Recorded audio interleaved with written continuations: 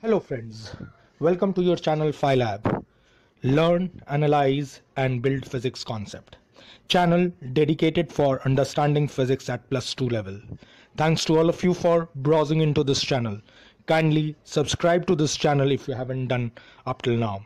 And don't forget to hit the bell icon to get notified whenever I post a new video or solution from Newton Physics textbooks.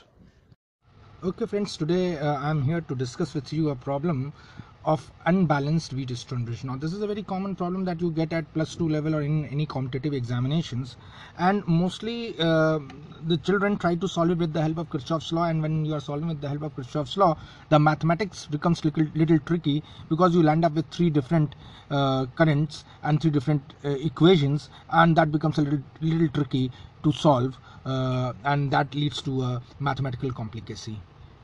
What we do, we connect a known voltage, let's say of 100 volt, across the other diagonal AB.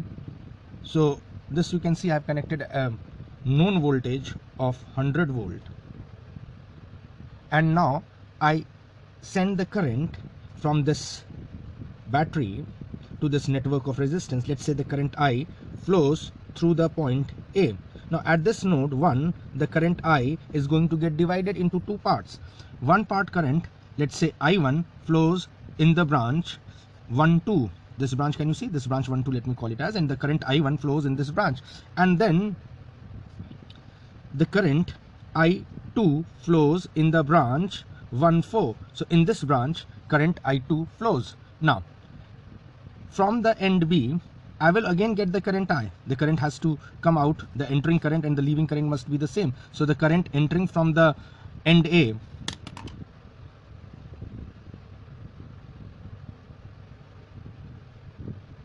as the current entering from the end A is I. And what is I? I is equals to I1 plus I2. So the current leaving from the end B, so the current leaving from end B must also be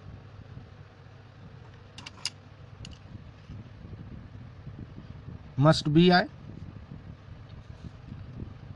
and that has to be I1 plus I2. So at this end, when the current is going to leave, this has to be I, and this is also going to be I1 plus I2. Now see, here the current I enters, here the current I2 enters. If the current I1 moves from this branch, that means no current flows in this branch, isn't it? Similarly, if the current I2 comes from this branch and it goes from this branch, then no current flows in this branch, and that cannot be the possibility. The current flowing from this branch, if it is I1, here there is some other resistance, the current I1 cannot continue to flow. So, and here if there is a current I2, the same current I2 cannot flow because there is some resistance over here, and this resistance is not equal to this one. So what happens? I need I1 plus I2 in this branch, and I1 cannot flow. So the current flowing in this branch has to be I2, and the current flowing in this branch has to be I1. This is what is known as symmetry distribution of current. Now, as I have applied a voltage of 100 volt over here, so let's say the voltage across node 1 happens to be 100 volt, while the node voltage across the node 3 happens to be 0 volt. And let me consider the voltage at the node 2 be x volt. So the voltage at the node 2 is x, the voltage at the node 1 is 100, the voltage at the node 3 is 0, whereas the voltage at the node 4 I have yet to find out. Now the current that flows across the branch 2, 3 is I2. Now that means, and the potential difference across the branch 2, 3 is x minus 0 volts. So I can say I2 is equals to, the potential difference is x minus 0 upon the resistance 5 ohm. Why? Because we all know V is equals to IR. That's what is the Ohm's law. So I is equals to V by R. The potential difference across this is x minus 0. This is the potential difference, x minus 0, and the resistance is 5. So the current flowing will be x minus 0 upon 5. Now similarly, across the branch I4, This is the across branch 2, 3. Now I'm talking about branch 1, 4.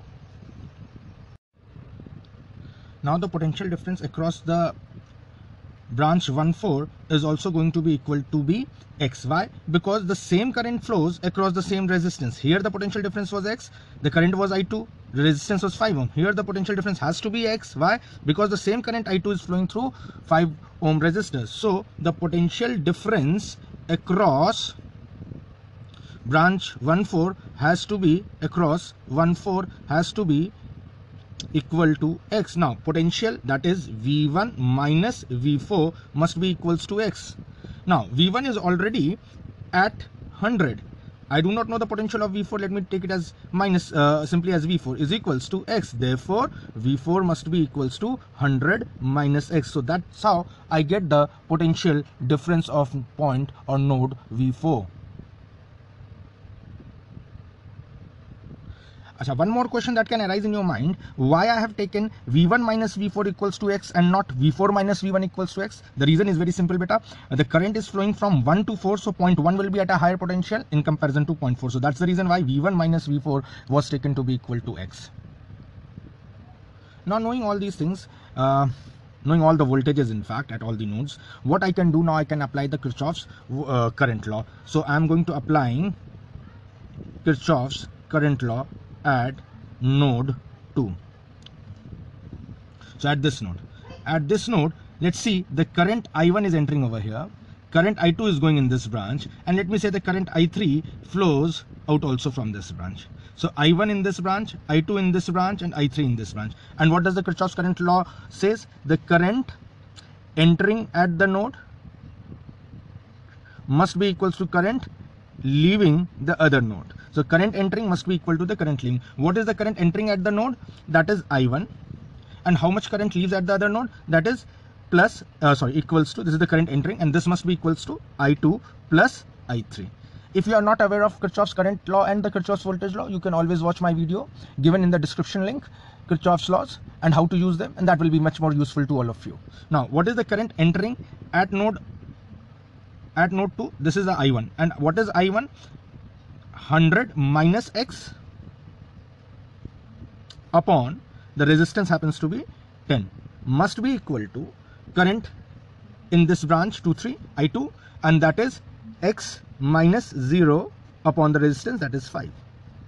And what is the current in the branch 2, 4? That is I3. And what is I3? That is going to be x minus 100 minus x, that's the potential difference, upon the resistance of this branch, that is 5. Now solving for x. So for solving for x, as I told you, I solve, these steps are over here, and we get the x equals to 300 by 7 volt. Now knowing x, I can very easily find I2 now. I2 was equal to x by 5.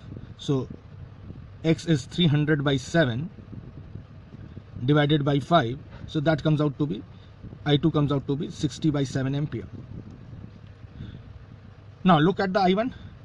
I1 happens to be, this is the current flowing in the branch I1. So I1 happens to be, potential difference is 100 minus x upon 10. So that comes out to be, on solving. So on solving for I1, that was 100 minus x upon 10. I get I1 as equals to 40 by 7 ampere. Now, since my job is to determine the equivalent resistance across this, so if you look, R equivalent will be the entire voltage that is connected, V upon I. What is V? V was 100, and what is I? That is I1 plus I2. So 100 upon, what is I1? That is 40 by 7. And what is I2? That is 60 by 7. So it becomes 100 into 7 upon 40 by 7 plus 60 by 7 was 100. So 100 goes out. So R equivalent comes out to be 7 ohm. So if you know, or if you can master this technique, this will in fact help you to solve such type of problems which are often referred as unbalanced Wheatstone bridge problem. Thank you guys. Hoping guys you all must have enjoyed learning with this video. Please share this video with your friends and classmates and add in your comments which topics you want me to do for you or any specific numerical problems you want me to solve for you. Thank you and enjoy learning.